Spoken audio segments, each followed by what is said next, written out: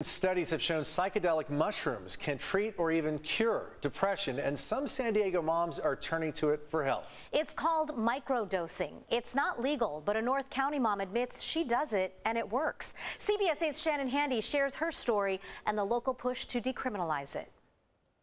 Do you feel safe talking to me, talking in front of our cameras about this? I wouldn't be here if I didn't feel safe. Mikaela, who asked that we not use her last name, knows what she's doing is illegal.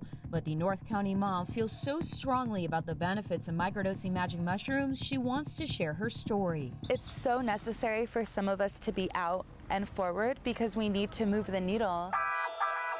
Microdosing involves taking small doses of the psychedelic drug in various homemade forms, including pills, gummies, even chocolate. A teaspoon, depending on how much you would want to put in here. So a dose that would give you like a classic psychedelic effect would be anywhere between a gram to 5, 6, 7 grams. And so a microdose is a fraction of a gram. Mikaela started microdosing about 3 years ago when she was pregnant with her 2.5-year-old son, Martin. Good one. She was struggling with alcoholism and says microdosing helped her stop. I've heard that psilocybin mushrooms can help combat addictive behavioral patterns. And so I kind of wanted to approach it head on. Following Martin's birth, Mikaela struggled even more, saying the anxiety and depression she's dealt with for years intensified. She now microdoses on a regular basis. What does it feel like?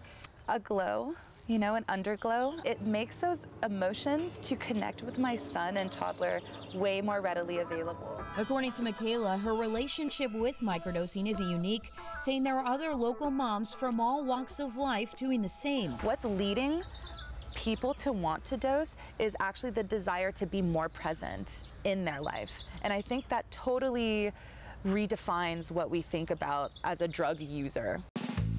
The stigma behind psychedelics dates back to the 1960s, when mushrooms and LSD were labeled as dangerous party drugs that can melt your mind. Then came the war on drugs during the Nixon administration, when studies on psychedelics were banned. Decades later, that's all changing as more and more studies are being conducted showing psilocybin, the active compound in magic mushrooms, can help with depression.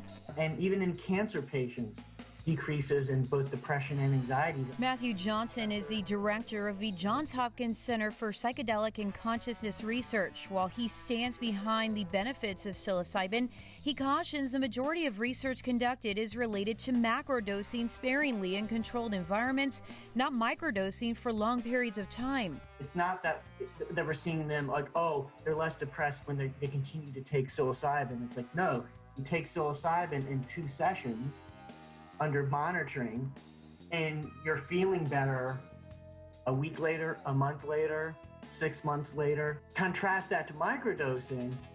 We know almost nothing about microdosing scientifically. Johnson worries if psilocybin is misused, it could be harmful or lead to a so-called bad trip.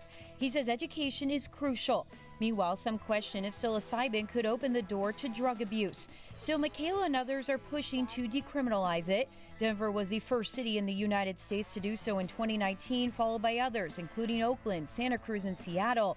Now, entire states are jumping on board, with Oregon voters already approving a measure to do the same. There's also another bill being pushed forward across the entire state of California called SB 519. Mikaela's hopeful, saying if the state doesn't take action, she plans to launch an initiative here in San Diego.